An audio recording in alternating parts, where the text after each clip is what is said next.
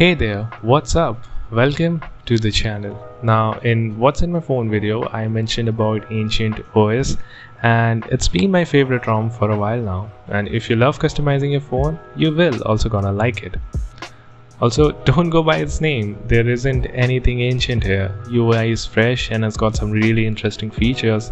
Let's have a look at all the details of this ROM in this video. First is the extended UI. We have seen the lots of ROM having the similar extended UI, which makes the single-handed use much easier, but in most of them the UI elements is present in the main menu only.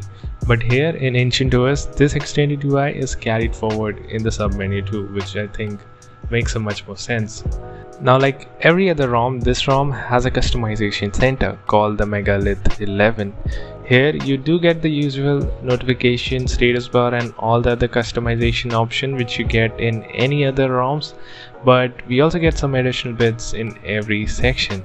Like here in interface we get the usual accent color, system theme and lot more. But there is an interesting option called the status bar icon, so you get a variety of styles for status bar icon to choose from, which is for the first time I have seen in a ROM after so long. Then we have an option for different style brightness slider, which is again not a lot of ROMs have this option. What's even crazier is that you can have a colorful accent colors in the quick setting toggle.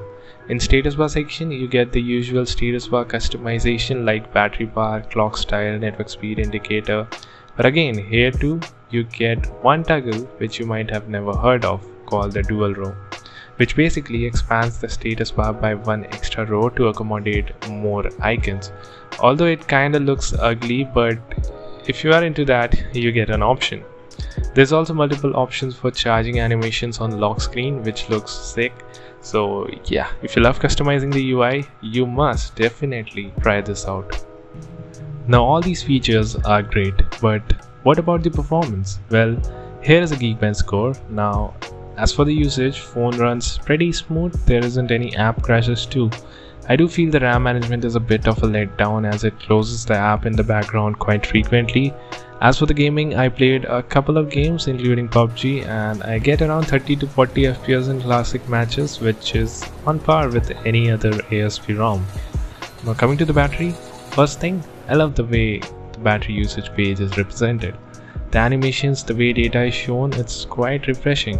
It also shows charge cycles, so yeah, it's quite a lot of details. We even have the smart charging functionality, which when turned on stops the charging at certain percentage as said by the user, which is again a great feature to have to extend the battery health. In my usage, I get around 10 hours plus of screen on time, which is on par with every other Android 11 ROMs. 33-watt charging is also working here, so nothing to complain on the battery front. This ROM also comes with a MIUI camera by default, and basic stuff like Wi-Fi, hotspot, Bluetooth are working perfectly. So yeah, overall it's a pretty good ROM and I don't see any major problem with this ROM. RAM management could have been better, but yeah, it's not a big deal for me. If you are looking for best ASP experience, do give this ROM a try. Okay, now for installation, you just need to wipe data, cache and flash the ROM zip file. If for some reason ROM doesn't boot off, flash the decrypt zip file and you are done.